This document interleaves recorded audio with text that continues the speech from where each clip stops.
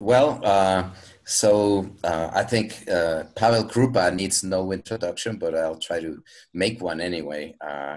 Pavel Kroupa is world famous for his work on not only on one subject, but on many subjects, including, of course, the IMF, a topic on which he is one of the most influential researchers.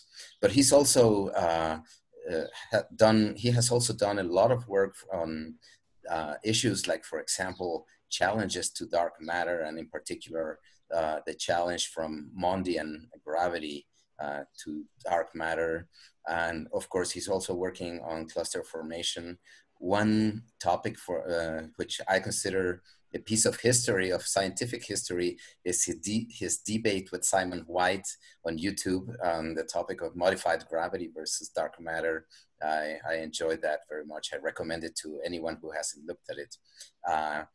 And one thing that I really like about Pavel's research is that he likes to challenge apparently well-established paradigms.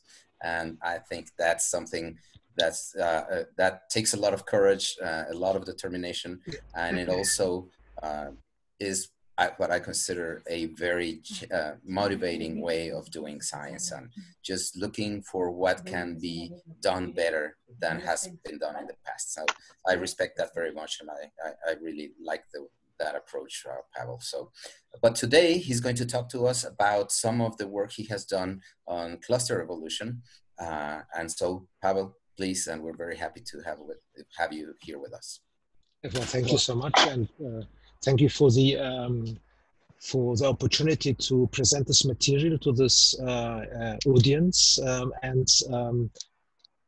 Concerning challenging established ideas, it's just an issue of data, right? So one looks at data, and if they tell us or me something which I think is different, then one goes for it. So I'd just like to sort of point out that it's not like it's a game to challenge, but it's just a data issue, right? So yeah, if there's no dark matter, then that's because of the data tell us there's no dark matter. It's not some personal preference. Okay, so early star cluster evolution. So let me begin with Orion. If you look at the Orion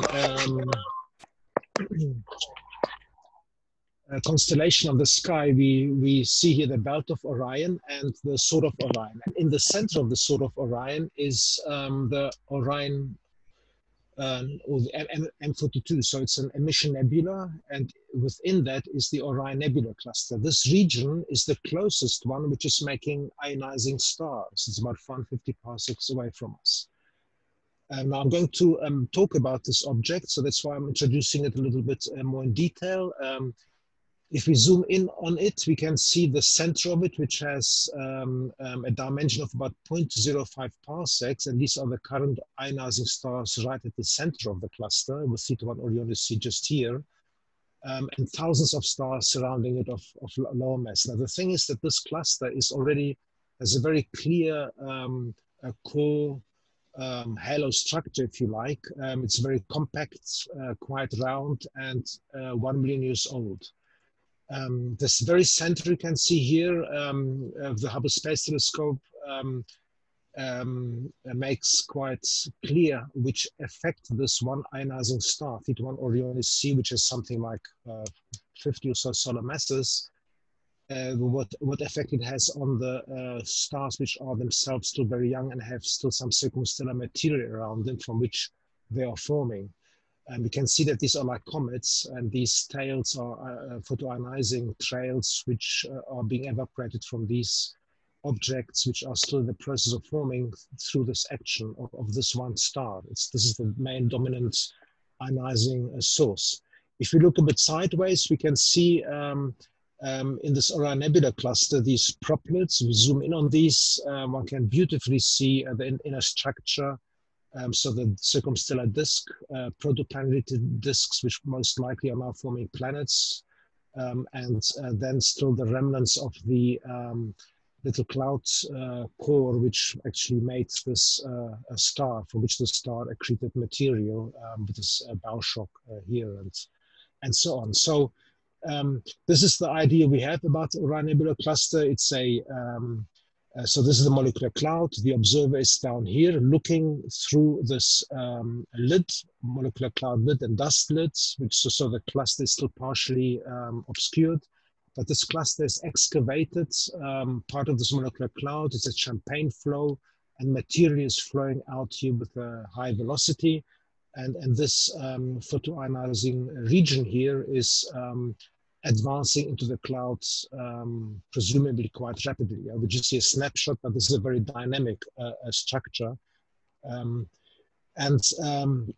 This is here from the work of Hillenbrand and Hartmann in 1998, which established that there are thousands of very young stars in this vicinity, and the central density is nearly 100,000 stars per cubic parsec, right in the middle here. You can see it's very compact. The radius is of the order of half a parsec. It extends to something like 2 parsecs, of course, and this inner region of 0.65 times 0.65 parsecs contains about 700 systems, because many of these stars are, of course, binaries. We know it's used from HR diagrams, so here's the log of the luminosity versus a log of the effective temperature, the standard thing one does, and this is the work from Hillenbrand, who actually took spectra of these thousands of sources to establish their position in this HR diagram, and thus to better estimate the ages of these stars. And we can see that they cluster around an isochron of about 1 million years, but there is some substantial evidence for an age spread, which of course could also be partially due to measurement uncertainties and also variability. The main sequence of stars is down here. Thus, we can see that in the Orion Nebula Cluster, we see stars from the hydrogen burning mass limit, which is down here. So that's about these stars here, and even below, so brown dwarfs, up to the very massive stars, which are the ionizing stars, which are beyond the graph here. So we have a unique object here where we have a snapshot where we can hope to get an estimate of the IMF. We then have clusters like the Pleiades cluster, which today has something like about 1,000 stars still in it. It has an age of about 100 million years, and the question is, how was it born? We then have objects like NGC 3603, which has something like 10,000 stars, an age of about 2 million years, and being very compact, round, and well defined in terms of a core and body or halo structures you can see here. And then the R136 in the LMC is an order of magnitude more massive, with something like 100,000 stars, an age of about 2 million years. And again, you can see extremely compact, round, and well-defined, and free of gas already, it seems. Having observed such observational data for such star clusters ranging from about 1,000 to 100,000 solar masses, all of which are just about 1 million years or 2 million years old, we can address their initial state, or how do they actually assemble. Yeah? So I'd like to spend a few minutes just on some methods to study star cluster formation. There's basically 2 approaches which one can name. So first of all, mentioning that basically all stars form as binaries in embedded clusters ranging from 10 to about 1 million or more solar masses. So in the Milky Way, the maximum mass cluster forming today is not much more than 100,000 solar masses, maybe even less. Binaries because of angular momentum conservation. Triples, no, because they would break up within 10,000 years, and we would not see the high binary fraction in populations which are about 1 million years old. So most stars basically must form as binaries or hierarchical high-order systems, and they form in embedded clusters. Now, these low-mass objects are, of course, common. Taurus Auriga is only about 100 parsecs from us. These objects are extremely rare. Here we have to go extragalactic to see such star-forming regions. Since stars form in these embedded clusters, it is correct to say that embedded clusters are the fundamental building blocks of galaxies, and this has major implications for calculating the properties of stellar populations in galaxies. Now, the methods to study star cluster formation are overall twofold. The one are the hydrodynamical simulations of molecular clouds with self-gravity and perhaps B fields, magnetic fields. Now, this means that one starts in the computer with a gaseous cloud, with a gas cloud, which then is allowed to contract under self-gravity and form stars, which end up being in some sort of embedded cluster or cluster rings. Now this, of course, needs hydrodynamics, and the embedded cluster would then be treated, hopefully, with some sort of n-body code, because the gas, which is hydrodynamics, transforms into individual particles, which then have to be treated with the n-body method. Now, the hydrodynamics is CPU demanding. The n-body in this type of approach is usually not good. And the reason I'm saying that is because in order to calculate how such a star cluster evolves once it is made of stars, one needs very precise methods of calculating the close encounters between stars. So typically, because of the CPU demand, one can only study embedded clusters which are not much more massive than 1,000 stars. It's just a CPU limit. And only few simulations are possible because it takes very long to do such simulations. The question then is, can one do parameter scans? And basically, no. You do one calculation, might take a month if you have a really high resolution calculation, and so you can't actually do a parameter survey where you investigate 100 different versions of combinations of parameters. However, such calculations give us very valuable insights into the physics of star formation, of course. And here's, for example, from your institute, the work of Enrique and collaborators, which has shown, this is from a recent paper, something which we actually see on the sky. This is really remarkable. So this is a cloud in the calculation which evolves. The time is down here. So this is at the time at 19 million years. This is then 21 million years, nearly 22 million years, and this is 22.4 million years. So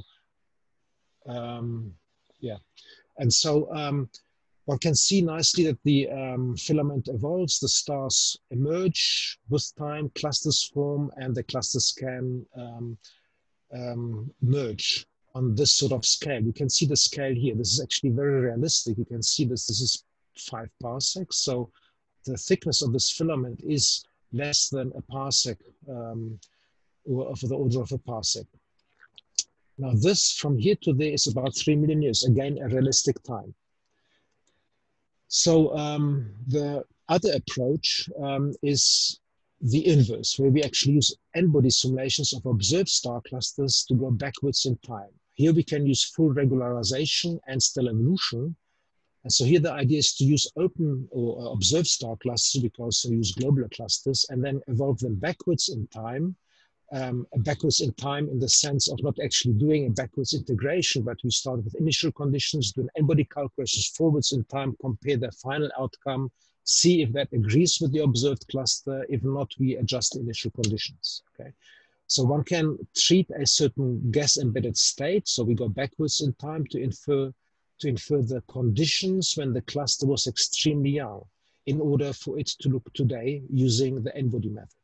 Here we have n-body, which is usually very good, but stars in a gas potential. So the gas is treated very badly. So just as a static gas potential or a gas potential which is changing with time to mimic or to model the expulsion of gas from the system.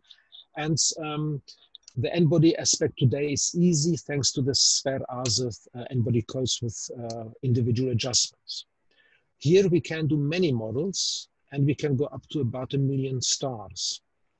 So we can do parameter scans, and that's the advantage of this particular method, although we cannot treat the really initial state, which of course we get from this type of approach. So we can address one major question. In the community, it is often discussed that these clusters, like the Orion Nebula Cluster or R136, would be merging hierarchically from subclusters. Can this work? So we have one observed situation, that is that these observed very young, basically embedded or nearly embedded clusters, which are very compact. Okay, we've seen the images from the ONC NG3603 and R136. And actually, this is also what you see from this very nice work here. So the question now is, do these clusters form from a monolithic molecular cloud core collapse? So basically, the cloud makes an overdensity in gas, and that then collapses and makes the cluster, more or less decoupled from what happens around it, except that gas could, of course, be flowing in still. Or do subclusters form in the molecular cloud, for example, in a turbulent cloud, and these subclusters then fall together to form the cluster. So there's some elementary arguments which we can apply. We tested this. So here's a region of a molecular cloud in the sense of an n-body model. So you can see here, this goes from, this is 12 parsecs across and 12 parsecs across. And we assume that there are all these subclusters, which, this is at 1 million years, are allowed to fall towards each other under self-gravity. After 2 million years, which is the age of those clusters I've shown you, the age of the observed clusters, we see this type of object. It's not very well defined. It's very complex in its morphology. If we do the same experiment, but we allow these subclusters to fall together in a gas potential, they of course go together much more quickly. So that's why here they are actually in the process of hitting each other, while here they are not yet. Although this is also at 1 million years, it's because the velocities are larger because of the gas potential. But then at 2 million years, they pass through each other and produce this mass at that age, which of course is not comparable to any of the observed clusters. In fact, none of these are comparable to any clusters. So there's a very elementary argument, which you can see in this graph. Here we have the infall time. So this is the time from the beginning until these meet, like here. This is here the infall time for this type of object at 1 million years. And that corresponds about to this curve here. So we see here the infall time, for example, this is 2 million years, and the initial dimension of the subclusters.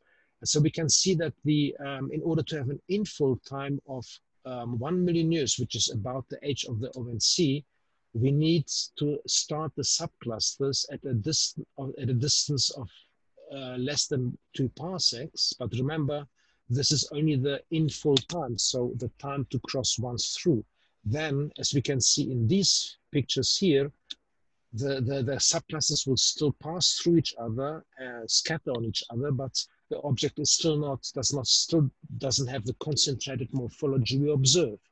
And so this type of argument tells us that it doesn't work. Okay, hierarchical merging of smaller clusters to make the type of open clusters or the type of very young clusters which are just already void of gas, so like R136 or ONC, simply cannot work. Yeah, there's not enough time to do this. So I can now address the initial cluster radii and the expansion problem, because we've already seen from the images that these clusters appear to be formed very compact. In fact, much more compact than open clusters. So the typical present-day density or size and age and near spherical core halo morphology of gas-free, very young massive clusters, for example, these ones I've shown before here, dictate an episodic or monolithic or near monolithic formation of such star clusters undergoing a violent gas dispersal phase. So that's a statement which we made in this review. Basically, it takes too long to make these types of clusters through hierarchical mergers.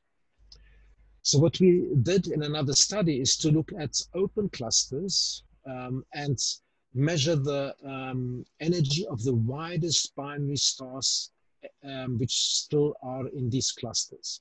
And from that, we can deduce the maximum density the cluster could have had in its history when it was born, so that these wide binaries could survive. Because in the cluster environment, binaries interact and they ionize each other, they disperse, right? So the longest measured binary orbits in these clusters give us an indication of the density the cluster had in the past, such as these binaries can survive. And this leads to this equation. So if this is the mass in stars which formed in this one event, in this embedded cluster, then it must have had this radius, in order to observe the binaries up to this widest binary star orbits which are observed in these particular clusters. So here's a diagram. We did this for these clusters like Pleiades, Praesepe, and these other objects.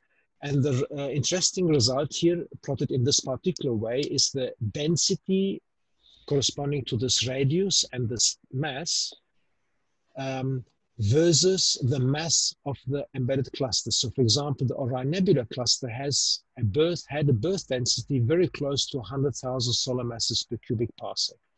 The Pleiades was very close to that actually, just at a slightly lower mass than the ONC in this quantification. We compared these densities with observed densities of molecular cloud cores, which are these symbols which come from these radio observation studies here. And they agree remarkably. This is really quite amazing that from these observed clusters, we get a distribution which agrees with the observed molecular cloud core densities. And these points here are globular clusters calculate. So these are the initial densities of globular clusters at their birth using a very different argument. Basically, that argument rests on looking at the mass function of these globular clusters, and assuming the IMF is universal, we see that in some of these clusters, they have a lack of low mass stars, and they have a certain radius today. So we can calculate how compact they must have had in order for the energy feedback from the massive stars to expel the gas sufficiently fast such that the low mass stars are lost, causing the deficit of low mass stars. And this leads to initial birth densities, which again remarkably lie close to this best fit line, which comes from these data here. So this suggests a sort of universality of star cluster formation going from globular clusters down to the smallest regions like Taurus Auriga we see in the nearby molecular clouds. You can see that according to these calculations, the globular clusters had potentially very high masses, beyond 10 to the 6 solar masses in some cases, and extreme densities beyond 10 to the 7 solar masses per cubic parsec. Now, what do we see in molecular clouds? So these are real clouds, not the computer cloud, and they show basically what Enrique already found in the computer. Now you can see a molecular cloud filament in Taurus, so this is the Taurus region, and the molecular cloud filament here, which forms, is extremely compact. Yeah? It has less, the width is less than a parsec. So the idea here is that we have the main filament, which feeds materially towards a convergent point where the density rises, and that's where stars form, and there are subfilaments. And this dimension is smaller than a parsec. In fact, it's more like the width of the filament. It's compressed because as the material flows in, the potential compresses the filament. And so this is well sub-parsec dimension where the embedded cluster forms, where the stars are mostly forming, because that's where the density is simply higher. Yeah, so this is very similar to what we've seen in the simulations in your institute. And here's the cross-section of the filaments, and you can see that it peaks at 0.1 parsecs. This is quite remarkable, as obtained by Philippe André from a survey of these filaments. Now, remarkably, this is exactly what we got from our wide binary star argument in the open clusters. It's exactly the same scale. This is truly either just a fluke coincidence or it actually is physics. Yeah? So if you put in here one solar mass, this is the sort of star you'd be forming along a filament if it's not exactly in the embedded cluster, and you get 0.1 parsecs, which is exactly the scale. So that is really truly remarkable and very encouraging. So very young star clusters are typically very compact, as we've established, but open star clusters, which are older than something like a few 10 million years, have typically half-mass radii near 3 parsecs. This extends even to globular clusters. They all have about 3 parsecs half-mass radii. The size difference constrains the formation of star clusters, because we can either speculate that they formed in this way, and what we are seeing now is not what will later make an open cluster, or we can argue that yes, stars form in these embedded clusters which are so compact, and then they expand to the radii of the open clusters. And this is the cluster expansion problem. So here's now a simulation of star clusters which form very compact. So this is the radius. Here's 1 parsec. This is 10 parsec. And this is the time. And if we start the clusters with n-body, without gas expulsion, and you can see if they're so compact, they evolve, they expand because of the binary heating and because of stellar evolution mass loss. So the clusters just naturally expand slightly because of the mass loss from evolving stars and because the binaries heat the cluster. But you can see that if they are born so compact, they cannot expand to the observed sizes of the star clusters, which are here from Milky Way and a local group star clusters. And this here is, by the way, the age, the mass. I think this is the mass scale here. So we can then look at the same problem, but with gas expulsion. So these are the same calculations, but now we start the clusters compact. We have them embedded in class for the ultra compact H2 lifetime, which is about, in these calculations, 0.6 million years. Then the gas is expelled and the clusters expand because the potential suddenly flattens, the stars move out, the cluster expands, and then they revisualize depending on the mass they have and how compact they were. Now we can cover the observed radii of these clusters. Now this works if the clusters form from the previous radius mass relation and if they expel about 67% of the gas in terms of mass. So if the star formation efficiency is about 1/3, then this expansion works and we can understand the radii of the observed open or older clusters. So the question is, sorry, I went a bit too fast. The question though is, can this work? Is this realistic? And is there enough feedback energy to expel so much gas from the clusters? So this is the star formation efficiency issue. The star formation efficiency is quantified in a very simple way. So this is the mass in stars divided by the mass in the whole cluster before it forms. So mass in stars plus the mass in gas at any time, and that is observed to be about less than 0.4, so 30%. Here is a survey by McGee et al. 2016 of the Orion star-forming region. So this is the on the sky in right ascension and declination, but here expressed physically nicely, actually in parsecs. This is the sort of Orion, so the Orion Nebula Cluster is forming here, and they've discovered, the work of the team of McGee et al. Have discovered that in the whole southern part of this cloud, there are as many stars forming as in this one cluster here, but they're all also clustered. And the interesting thing is that they don't form any ionizing stars, although they formed as many stars as the ONC. This immediately implies that the IMF cannot be a probability density distribution function. The northern part of the Orion star forming region again has its young stars in these embedded clusters. As just one example. So all stars form clustered, i.e. we can say in embedded clusters because the stars form embedded in the gas in compact structures. They measured the star formation efficiency just by counting the number of stars and the amount of mass in these clusters in gas. And they found that typically these are of the order of only 10%. So here's the mass of the objects. I think the Orion Nebula Cluster is given by this, by these points, and this is the star formation efficiency. Now, since these objects are still forming stars, these are lower limits, but you can see that to reach up there, it does seem to be unlikely, and largely these embedded clusters seem to be, from direct inspection, largely already established stellar populations. So it does indicate that the star formation efficiency is less than 40%, and actually, given the numbers, more like only 10%. So now the question of gas removal timescale, assuming that we have to remove more than 50% of the gas, is there enough energy to do so?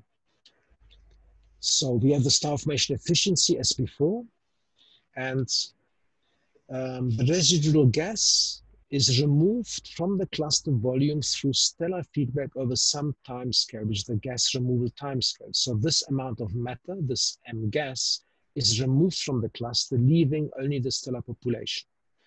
And this can be fast. So relative to the crossing times through the cluster, that's basically the question we have to address. If it's fast, so if it's of the order of 1 or less, then it's explosive and the cluster will more or less fly apart. If it's slow, the cluster will just expand.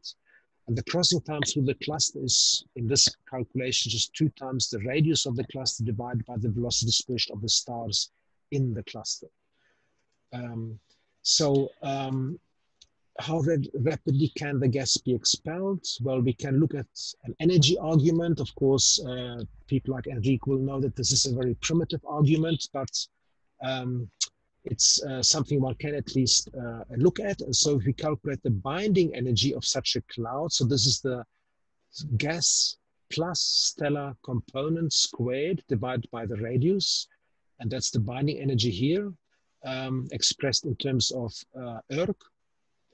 And then the crossing time through the cluster is given by this equation in terms of the mass here in 100 solar mass units and parsecs. And if we assume, just for the sake of argument, that the radius is 1 parsec, we can make this little table and find that a star cluster, an embedded star cluster with 10 to the 4 solar masses, has this binding energy here and a crossing time of 0.48 million years if the radius is 1 parsec. Of course, it will be correspondingly larger if the radius is only half a parsec, and then this will be half the length.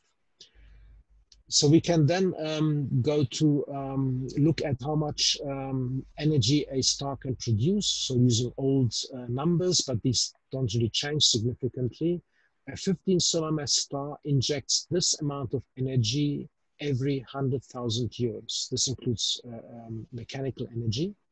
And an 85 solar mass star injects 10 times as much. So you can see, if you compare this time scale with these time scales, and this energy here with these energies, that a star cluster like this mass, which has many such stars, potentially a few of these massive stars, easily has an input of energy which is far surpassing the binding energy of the whole structure, and the input is faster or more rapid than the crossing time. And so this suggests that in principle there does seem to be well enough energy available to really blow the thing apart, basically. And so here are now actually observations. We have the starburst clusters in the antennae galaxies, which have radii of about 4 parsecs. Thus about crossing times of 0.5 million years. And so this is the antenna galaxy. These are 2 interacting galaxies. I refuse to use the word merger because we don't know if they are merging. They are definitely interacting. As you can see, this dot up here is 1 star cluster. And here you can see a system of star clusters sitting on top of each other. So this is a regime of star formation beyond anything we see in the local group. This is a huge star cluster of star clusters, but they've measured that that these structures are producing winds or expanding shells of gas from these, which have about a velocity of 25 to 30 kilometers per second. And so the gas evacuation times of these structures, this here is about 100 parsecs across, by the way, is a fraction of a million years. Now this is an even larger structure, as you can see. So this is immense, but you can see that the evacuation time scale seems to be very quick. And then we have this little cluster here, the treasure chest cluster, which is quite nearby from this paper here. It has a radius of less than a parsec, an age which is supposedly about only 200,000 years. And it's driving an H2 region, which is expanding at a velocity of about 12 kilometers per second. So again, the gas evacuation timescale from this region here is quite rapid. So the examples, what I've just mentioned here, suggest that in the presence of O stars, explosive gas expulsion may drive early cluster evolution independently of cluster mass. So it seems to be explosive, but is there other evidence? Well, we come to that in a moment, but let's first look at actual n-body calculations. So here we have an n-body model calculated by Holger Baumgart of an embedded cluster, which is why it's red, because it's still embedded. And then the gas is removed, but not instantly. It was just removed with 10 kilometers per second. And you can see how the cluster expands. It's lost about 67% of its gas mass. So the star formation efficiency is about 33%. And you can see that the cluster has lost a large fraction of its stars, which immediately form these tidal tails, and part of it re-virialized. So it didn't actually go kaput, but it expanded, but the inner region re-collapsed. It re-virialized on a certain time scale. And we can do these more detailed calculations, starting with 10,000 stars, including brown dwarfs, 100% binaries, a very compact cluster, a very large central density. So this is basically a model of the Orion Nebula Cluster. And this is what it looks like. So it looks a bit complicated, but what this is showing now here is the gas mass. It's 1 for the time when the cluster is embedded at 0.6 million years. So this is the ultra compact H2 phase. The gas finds a way out and blows out with 10 kilometers per second. It's not instantaneous, and then it goes to 0. And these here are Lagrange radii. So this radius contains always 50% of the mass in stars of the cluster. So this is 1 parsec here, and this is about 1/3 of a parsec. So this cluster has a half mass radius of 0.4 parsecs here, and it's stable within the while it's embedded. When the gas is expelled, it expands. So you can see the 50% Lagrange radius expands, and then at this time, which is about at 10 million years, 50% of the stars cross the tidal radius of the cluster. This green line is the tidal radius. This is the 40% Lagrange radius here, and this is the 30% Lagrange radius. So you can see that the cluster retains about 30% of its stellar mass, which then re-virializes. So it expands, it loses about 60 or 70% of its stars, but the stars which are not lost, the 30%, stop expanding and re-virialize and collapse. And that's what you see in this turnover in the Lagrange radius. So this 20% Lagrange radius expands, but then turns over, recollapses. And here we have the normal stellar evolution of the star cluster through the n-body method. The blue line is the core radius. That's not so important here. So remarkably, this calculation, the snapshot at 1 million years, which is nominally the age of the ONC, looks just like the Orion Nebula Cluster in terms of its profile, in terms of its kinematical structure, as well as its binary star population, incredibly close to the Orion Nebula Cluster. If we go further and we look at the same cluster at 100 million years, which is here, we see a Pleiades in terms of the density structure, the radius, its binary star content, and its kinematical process. So we have in one go a model for the Orion Nebula Cluster and a model for the Pleiades. So what this means is the following. Here's the mass of the cluster, and this is the time as it evolves. So if a cluster forms here with this mass, about 1,500 solar masses, and we use the classical n-body method to calculate it, it just evolves, losing stars because the stars every star cluster loses stars through the energy equipartition process. So some stars just leak out of the cluster because they just gain enough energy through many multiple weak n-body gravitational encounters. So the cluster constantly evaporates stars and reduces its mass, and this of course is helped by stellar evolution. So if we use the classical n-body method, we would deduce for the Pleiades, which has this mass and this age, 100 million years, this birth mass. But if the Pleiades formed, as I've just described, with gas expulsion and from the compact state, then its real mass would be up here. And then as the gas was expelled, it lost a large fraction of its stars very quickly, and then it got onto this classical track and evolved according to the energy equipartition process to the current state. So it's a bit unclear. Is this the true initial state of the Pleiades, compact and massive, much like the Orion Nebula Cluster today, or is this the actual initial condition? So we have this idea or this notion that the Orion Nebula Cluster forms is at 1 million years, forms very compact.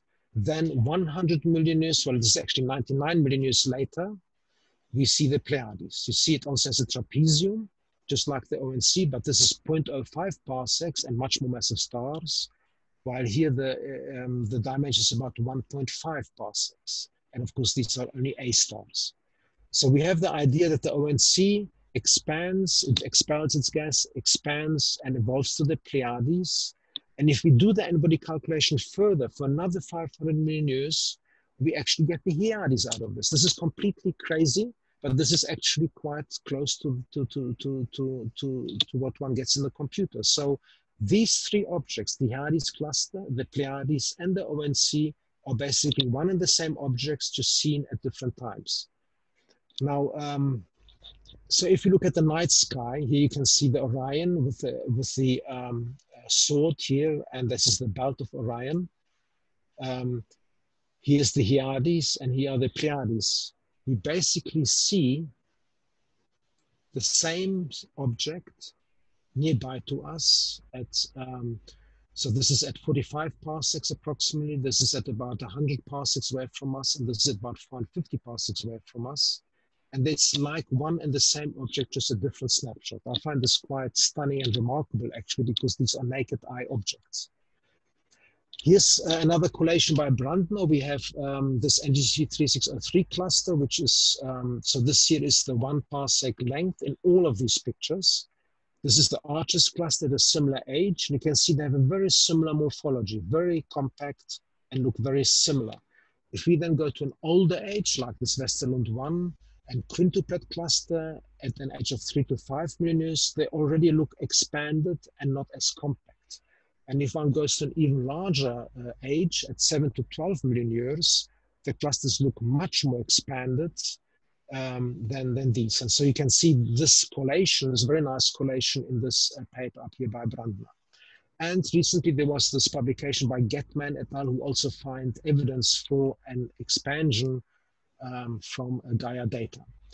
So for modeling rapid violent expulsion of residual gas plus expansion, we have the following situation. We looked at all these objects, which are extremely well observed. These are the type of clusters where we have the best data, and they're all extremely young, about 1 million years old, covering very different mass ranges from 10 to 100,000 solar masses. And it is most remarkable that only 4 numbers describe the evolution. And that is the, it's actually 3 numbers, sorry, only 3 numbers. First of all, the star formation efficiency is only 33%.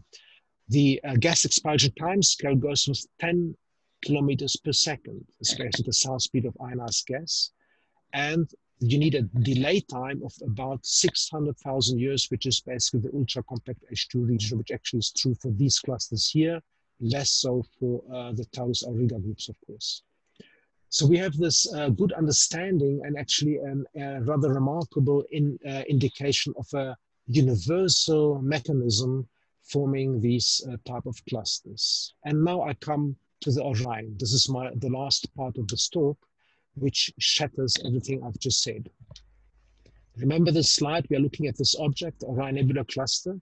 And as Teresa Yarabkova pointed out, since 1998 until 2018, there have been 1,752 publications on this object.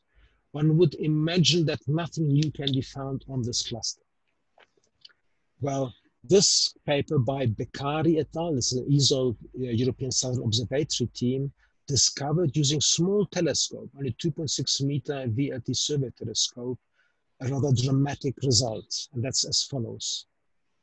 So the idea was so far that we have star clusters form in one continuous event feedback of massive stars truncates star formation and destroys gas and dust. So this was what I've told you up until now with those three numbers. That's how one would nicely understand star cluster formation. The massive stars destroy the cloud, the cluster expands, and the show is over, basically. But what they found, Beccari et al. Found, is that in the ONC, 3 spatially distinct and age-separated stellar populations have been found, shattering this and everything I've said until now. Yeah. And so here we have what they discovered. This is the color magnitude diagram in the R band. So this is the R band magnitude versus the color R minus I. The main sequence is somewhere down here. This here is the population of young stars in the Orion Nebula Cluster, and they discovered these 3 sequences. So if one rotates the sequence vertically, one gets these vertical lines. It's just a rotation of the sequence. And then one can make these histograms here in delta Ri. And one can now nicely see that there is evidence for one burst of star formation, another burst, and a third burst. Of course, the statistics can be discussed, but they are confident that there are these 3 populations. These are the properties of the populations. The mean age of the oldest population is 2.87 million years. Of the young population, it's about 1.9 million years. And the very young population is only 1.24 million years. Interesting is that the rotation velocity of the stars in these populations match these numbers. So the youngest population had the stars rotating more rapidly than the young population and the old population. So it looks like the stars are actually also slowing down in their spin, which they should be if they are if this is truly a physical age which they've discovered. Spatially, you can see that the young population is most significantly concentrated. So this is showing the on-sky RA right ascension versus declination image. The young population is more extended, and the old population is even more extended, but the centers all overlap. So they are really on top of each other. Furthermore, these 3 populations have been verified using Gaia Data Release 2 by Yarabkova et al. So how can these results be understood in terms of the knowledge which has been built up, which I've reported to you before? And so here's a possible model. It took some time to figure this out, but actually it's a very simple model, and we now know in the future have to find out if this actually is a correct description. So the idea, this is a complicated description, repeated stellar dynamical termination of feedback-halted filament accretion model. The idea is you have a filament, the gas flows in, stars form, the massive stars terminate star formation, but eject each other, and so new gas can flow in. Completely simple, right? Is this actually possible? So the key may be stellar dynamical ejections.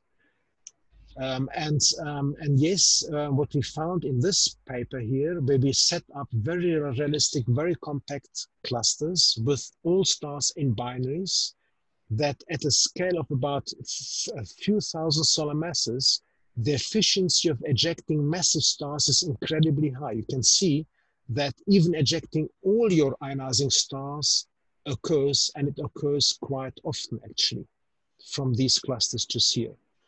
So the massive stars form and they throw each other out of the cluster. Here are some, here's a movie. You can see a movie of a star cluster with 3,000 stars. All stars are in binaries. And you can see how violent this is. Look at the scale here. The cluster starts with 0.3 parsecs radius, and this covers 60 parsecs on the sky. You can see that even the very massive stars are ejected. You can see this particular star just formed 2 neutron stars, which are now racing away sideways across the cluster. So you can see that within a few million years, this cluster has populated the whole field spanning 60 parsecs with young stars. And here's the same calculation now, a 10 times more massive cluster. And you can see how more violent this is. This cluster is spurting out stars in a fraction of a million years, and even massive stars. See how fast some of them go.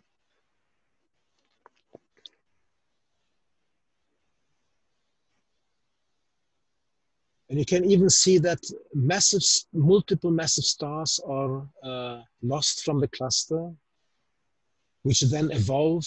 They, in this particular case, actually merges. You see that the color is light blue, and then it merges, so it makes a more massive star. The color bar is the mass of the stars. So you can see that within a few million years, this cluster with 50,000 stars has populated a region of 90 parsecs overall, 90 times 90 parsecs, including many very massive stars. And this is consistent with the observed number of massive stars, which are runaway, the number of B stars and A stars. These calculations show these type of numbers very, very nicely. So we have a very nice understanding of these runaway stars in terms of the dynamics of these young clusters. And also this is the case because most massive stars are, of course, in multiple systems. And so now this is the nearly final part. Here we have the molecular cloud filament, which starts to form here in the convergent, where the gas converges from the filament. It falls actually towards the potential minimum because there's an overdensity. Here the stellar population forms, including massive stars. The massive stars ionize the gas and stop star formation. So the first population forms. However, the massive stars eject each other and the cluster expands because the gas is removed by ionizing stars. Because the ionizing stars have ejected each other, and if the filament still exists, and so this ejection has to happen quickly, new gas can flow in, forming a second population of stars. Again, it makes massive stars, and again, the massive stars are ejected, so that the second population expands, allowing again new material to flow in. And so the question is, are these ejected stars in the sky? And it is most remarkable that they have been found. So the 3 O stars, these cases here, are traced back to the Orion Nebula Cluster by Hogewerf and Gualandris et al. And they've been ejected 2.5 million years from the ONC. And I note that the prediction of these masses of these stars is near to exact if the IMF is treated as an optimally sampled distribution function, while the IMF is not a probability distribution function. This allows us actually to predict these stars 2.5 million years in the first population which formed. Here's the tracing back of the trajectories. The stars on the sky have been calculated backwards in the galactic potential so that one finds them meeting the cluster 2.5 million years ago. Okay, so this part actually just will skip through. We can, if we assume that all stars form in embedded clusters, we can, so this is an image, we can see that they form in these embedded clusters. We can calculate the binary population when the clusters disperse, because binaries are destroyed in the clusters. This is the IGMF theory, but applied to binaries. So we solve this integral. This integral tells is an integral over all the embedded clusters forming in a galaxy. And with this operator, we can calculate how a star cluster with this mass destroys its binary population. We know the most massive cluster from the star formation rate of the galaxy, so we can actually solve this integral, and this is the final plot. This is the star formation rate of the galaxy, and this is the half-mass radius of the clusters, which we assume in these models. And this is where the Milky Way is. The Milky Way has a star formation rate of some few solar masses per year, and the embedded clusters, which we observe, have these radii of about 0.2 parsecs. So if we integrate over all embedded clusters in the whole galaxy, we expect the binary fraction to be about 50%, and that's shown here. This is 100% up here, and this is 0. So the Milky Way, according to this calculation, should have 50% binary fraction in the field, and that's actually what it has been measured to be. Now, a dwarf galaxy, which has a low star formation rate, will have a very high binary fraction in the field, in fact, of the order of 80%. the Milky Way has 50%, a dwarf galaxy should have about 80%. And an elliptical galaxy, which formed with a huge star formation rate, would have a binary fraction of only about 20% in the field.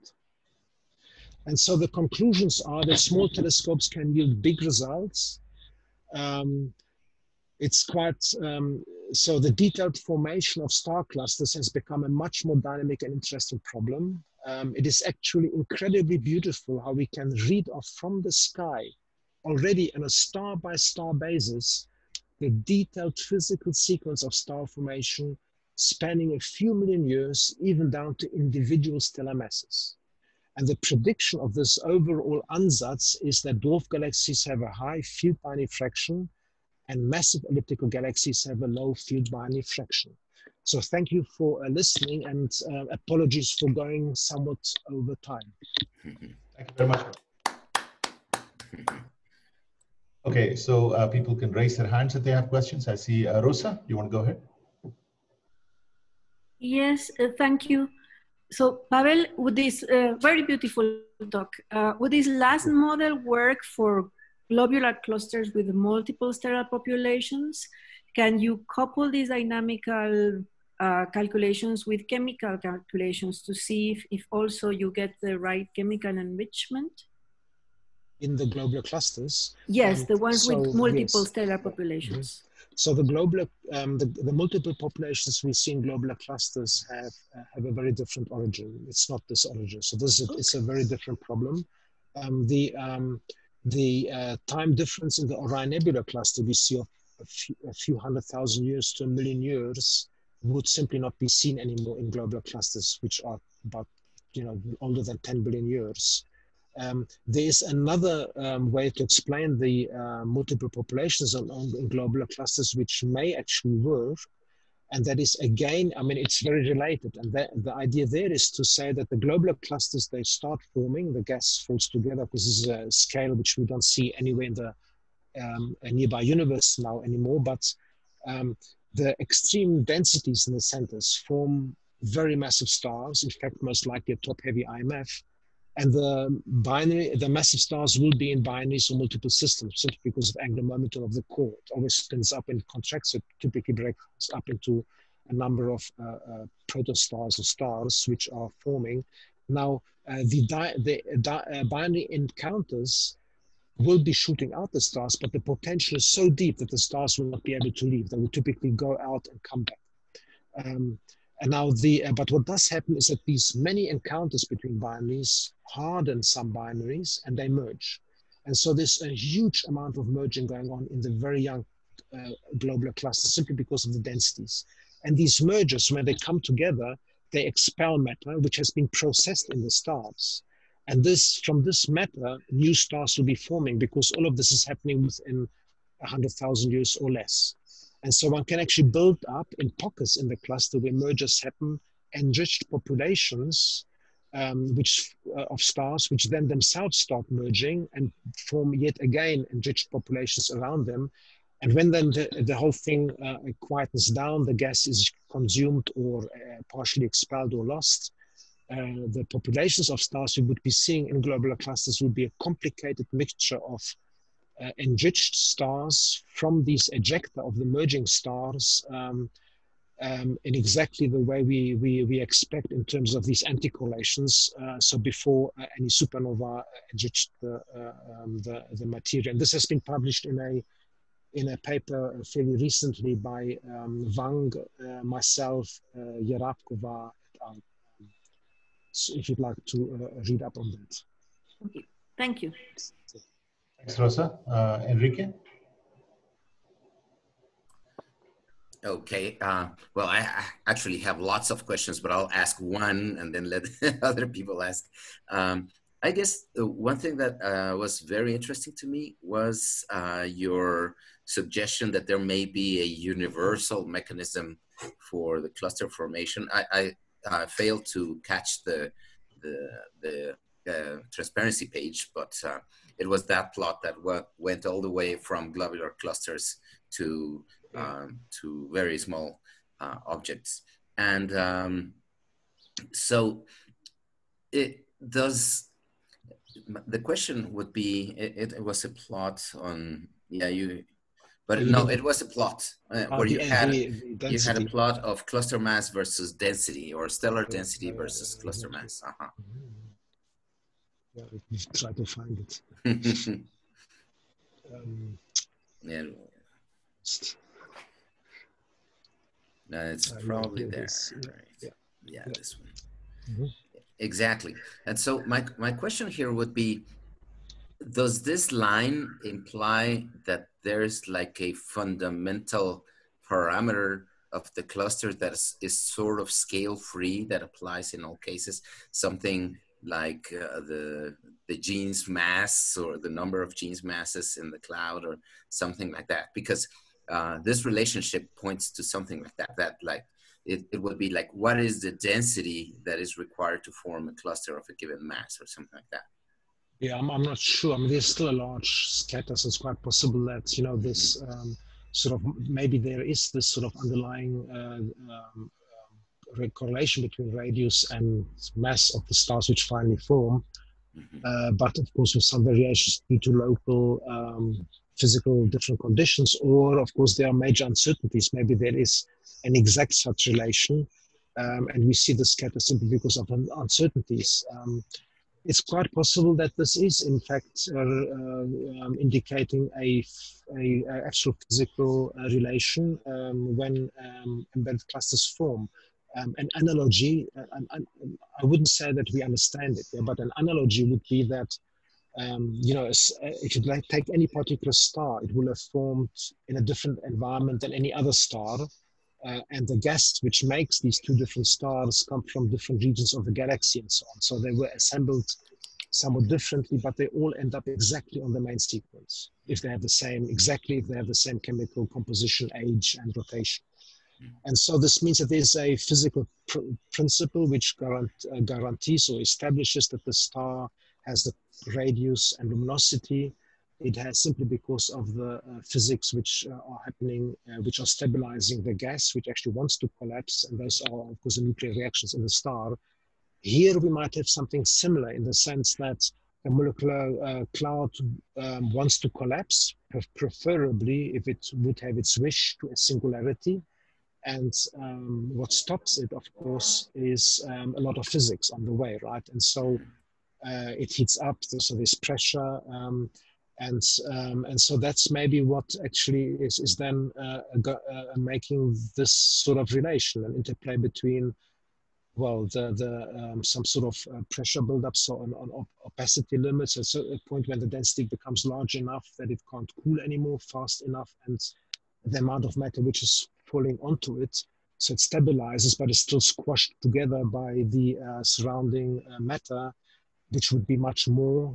So it would actually be squashed together more before it actually, you know, is finished making stars. Then these type of objects, which undergo the same physical principle, but of course don't suffer the same pressures or weight of the infalling material. So this would be some sort of speculative answer, I mentioned.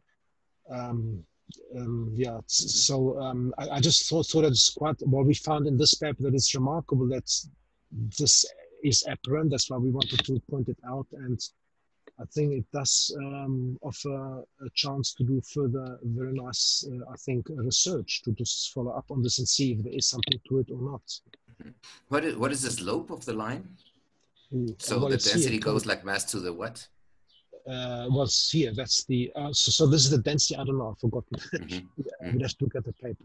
But this follows from this, you can just transform it, right? Okay. Mass divided by r cubed, right? And yeah, that's basically. Okay. I'll let somebody else ask a question. Roberto? Hi.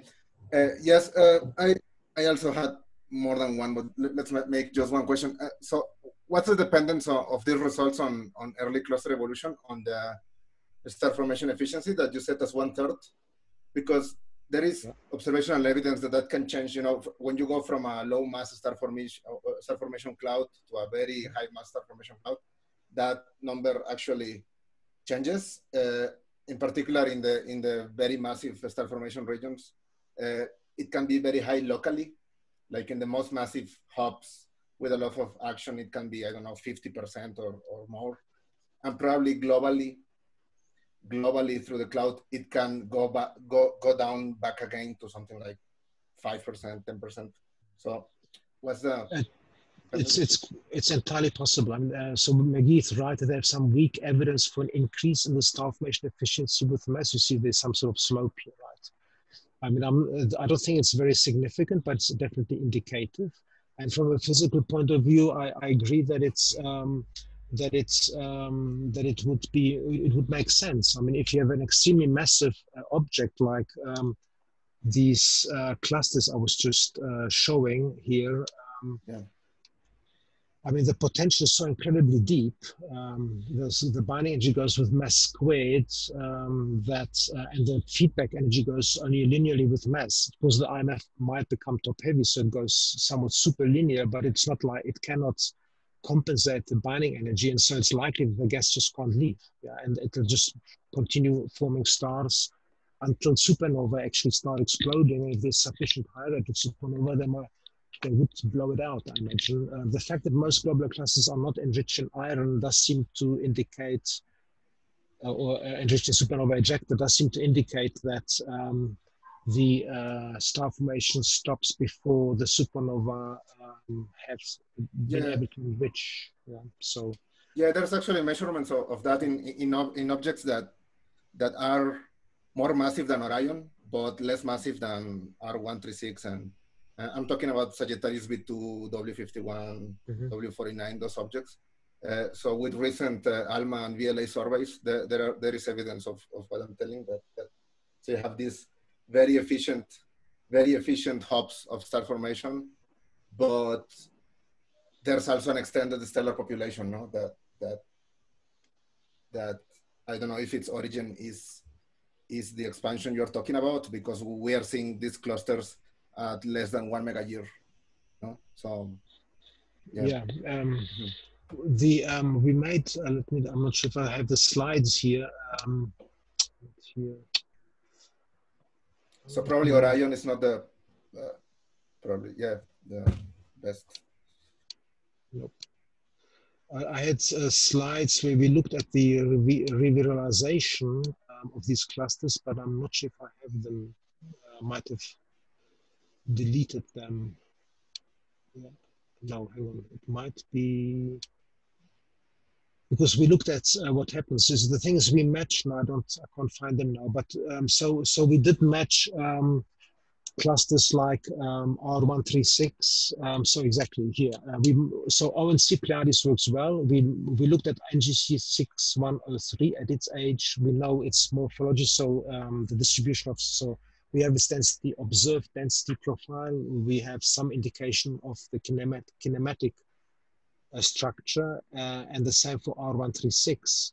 We have, of course, less data because it's much further away at 50 kiloparsecs. And the N-body models which match these clusters at their age today started very compact, and they went through the same, through these same numbers. It's suggestive that they formed with a very similar star formation efficiency. Now, they are still fairly low mass, even R136 of 10 to the 5 solar masses. I mean, it formed a huge number of massive stars, right? And they really, I mean, once an O star starts shining, it's extremely destructive to the molecular cloud. It just immediately ionizes the whole, Strimgen sphere, goes out near the speed of light, and it stalls, of course, but then there are many stars who are doing the same thing, and the whole thing just erupts. I mean, what else is the gas supposed to do, right? And the potential well of even this cluster is not really so incredibly deep to really keep the gas there. So it's difficult to see how such clusters, even at this fairly high end, would be able to have a substantially higher star formation efficiency, at least from my point of view. And I know there are people who say that the star formation efficiency is basically 100%. Yeah, but I just fail to see how this is physically possible as soon as you have an O star, because the O star just destroys the whole cloud within an incredibly short time. Unless it's extremely dense, but then you have many O stars, right? And then they move around and they eject each other, and yeah. Thanks, Roberto. Luis Felipe, I thank you. Your cluster models that keep ejecting stars are very interesting. And I wanted to ask you if you sometimes get the simultaneous ejection of several stars, or this doesn't happen. And the question is, of course, because of Orion DNKL, where you apparently have the ejection of probably 4 or 5 stars at about the same time. Yeah, I'll show this movie here again, because here you can, yes, you see how many stars are being ejected. This is even a very massive star, and here is a multiple system. So this star consists of 1, 2, 3, 4, 5. This is a quintuplet. A 5-star system, very compact, is thrown out of the cluster. Then I think one of the stars explodes. So then you have a massive star with a neutron star around it. And then the other one explodes, shooting off the neutron stars into this different direction. Let me just go back, if I can. Yeah. Okay, thank you very much. Yeah. Okay. Mm-hmm. Thanks, please. Divakara? Hello. Hello. So my question also is on this escaping massive stars. So I mean, there are clusters like Western 1 and R136, as you mentioned now. So they have a lot of massive stars. So how do they retain these massive stars in that case? That's like, how many have escaped already? Yeah. Is something about that? Well, we can estimate the numbers ejected, lost already, but we haven't done that for those particular clusters. But of course, some will always remain. Now, let me, so you see this plot here. You can see that these clusters, so this is the fraction of O stars ejected. So 1 means all O stars are ejected from the cluster, and 40% means 40% have been thrown out of the cluster. So these clusters here don't have any O stars, so they can't eject any because they don't make any O stars. But then here, 1 or 2 O stars appear, but here now you have a few O stars at this mass range.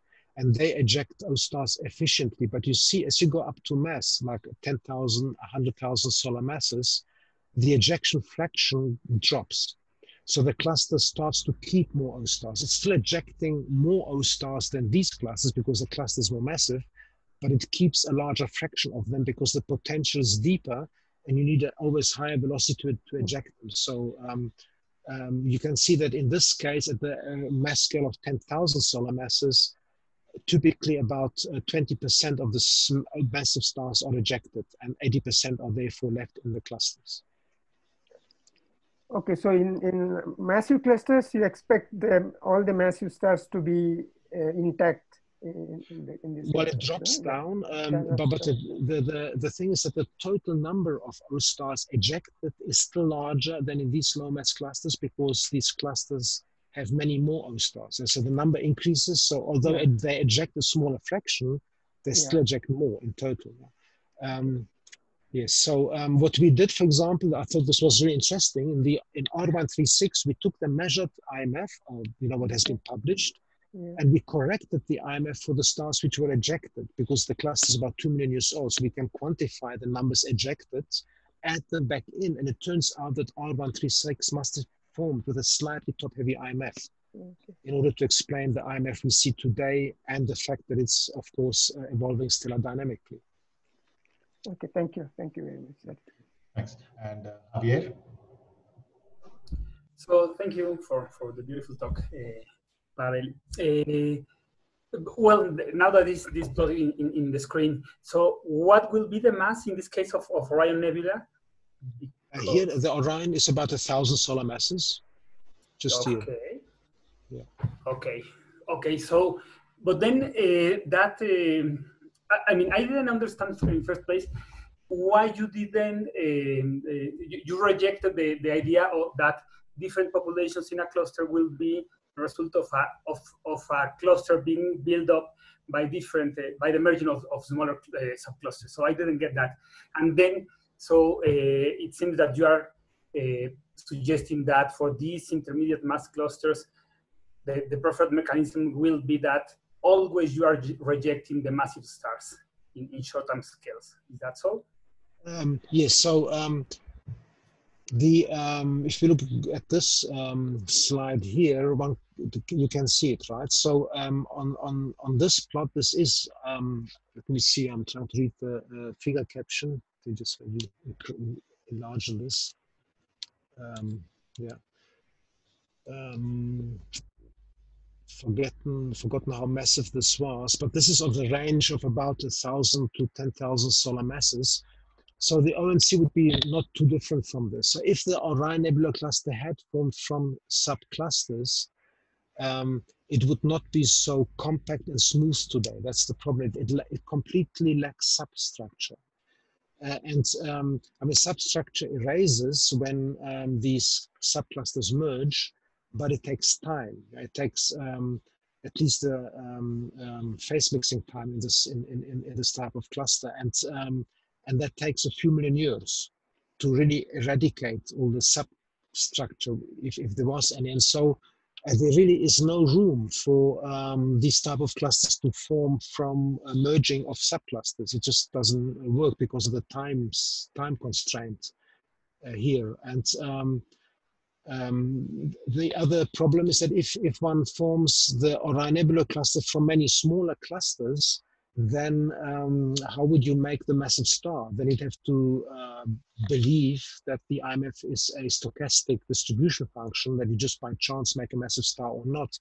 But this then leads you into problems like saying that you would form an O star basically in a vacuum, yeah? And that's of course completely impossible, because if you consider the IMF to be a probability density distribution function, you will have the events of forming single massive stars just here or there, and this is simply not observed. I mean, all cases which have been claimed by some people to be evidence for massive stars which formed in isolation have gone away, because they've all been shown to either have a bow shock, so it's actually moving, and then you go backwards and see that there's a cluster there, or they have actually measured fairly high velocities, or they have a proper motion and it actually gets you back to a young cluster.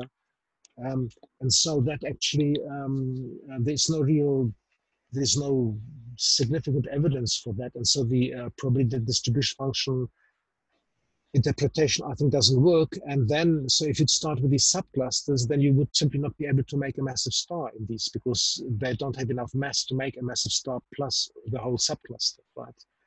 And so, you know, all of these different arguments, the timescale argument for the merging, plus what I've just said, all together have convinced me quite strongly that the type of clusters we see here, like ONC R136, are really monolithic forms. So the molecular cloud forms these filaments. They fall together, probably from different filaments connecting. And there's so much mass influx in such a short time that then a stellar population builds up within a short time, within a fraction of a million years probably.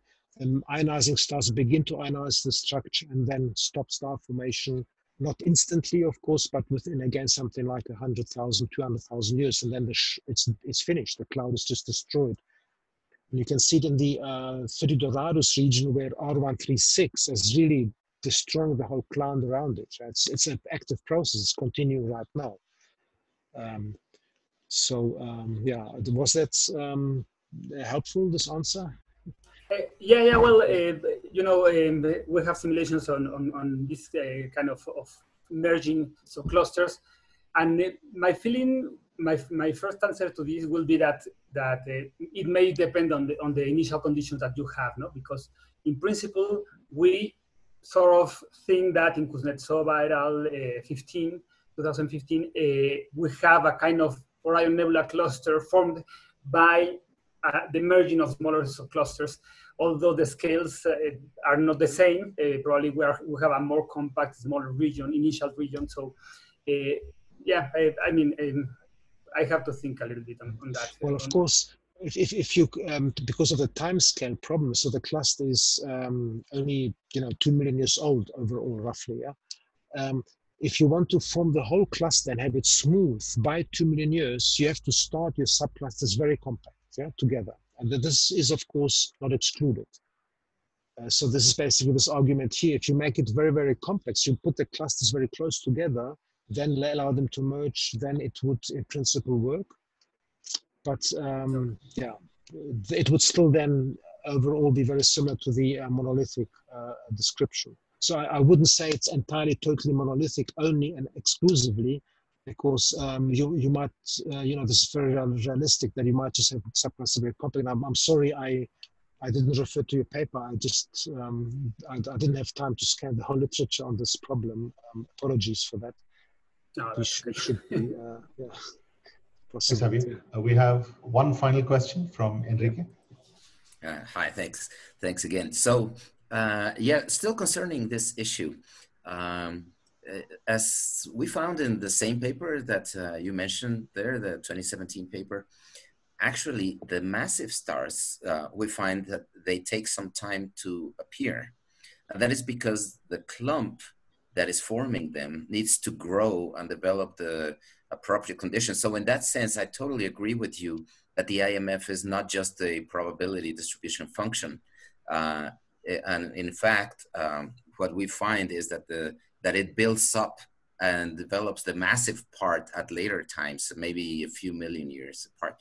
But that would make me wonder a little bit about this suggestion of the expulsion of the first generation of massive stars and then having a second one.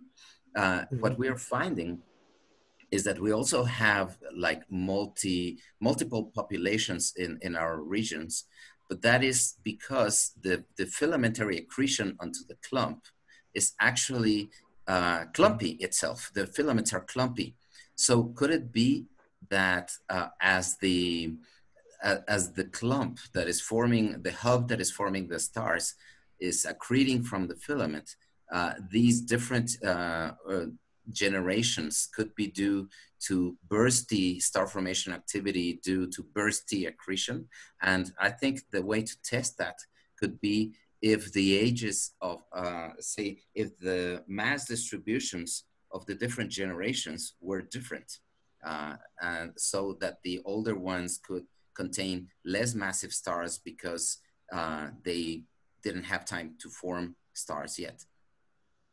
I've been also wondering if you could have a clump which falls in. So basically, what you're saying, but this again the time scale. Now, if you can find that you have this situation, and within 2 million years you actually form a well-defined, nearly spherical inner region, so within say 2 parsecs cluster, which is smooth. Yeah, it doesn't actually have substructures in it.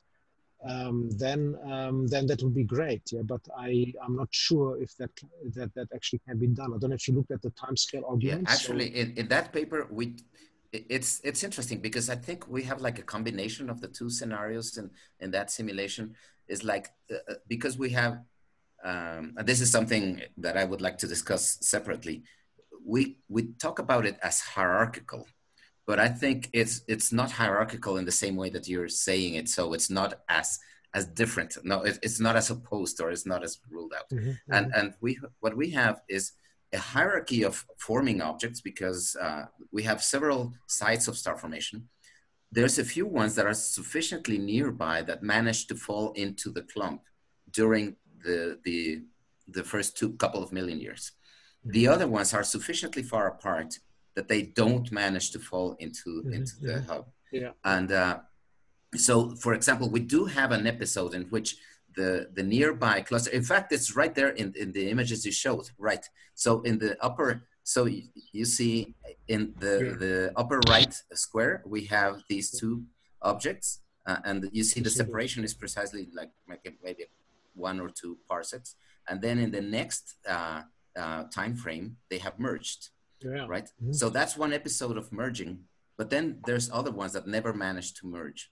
And what's interesting is that the 2 objects that manage to merge actually do contain both stars and gas. So they could, at the same time, combine 2 different populations and also enrich or enhance the star formation rate in the main hub. And quite, that's yeah. Go ahead. No, I agree. I mean, that's quite viable. One would have to then understand how the massive stars also form, right? So in my view, I mean, the data as I see them are telling us that the most massive star correlates with the mass of the embedded cluster in which it forms. So one would have to take that somehow into account, or maybe it comes out. Maybe the massive star actually then later forms, as you suggested. But I think in your paper, you assume the IMF is a probability distribution function. You just sort of... No, actually, no, we don't. In that paper, we have something that is intermediate between the random sampling of a distribution function and not. What we do is we have, but maybe, you know, this is details, so perhaps we can continue this discussion privately and not keep the rest of the audience waiting. I don't know, Sundar, you tell us. Because, yes, please. Thanks, Enrique, because I think there are at least one more person has questions, so we'll move it to the discussion section. Perfect. Let me just take this opportunity to thank Pavel again. We had 50 plus participants today, thanks to your talk. So yeah, thank you very much. And thanks to Enrique for organizing. Okay, thank you. Thanks for having me. Bye-bye.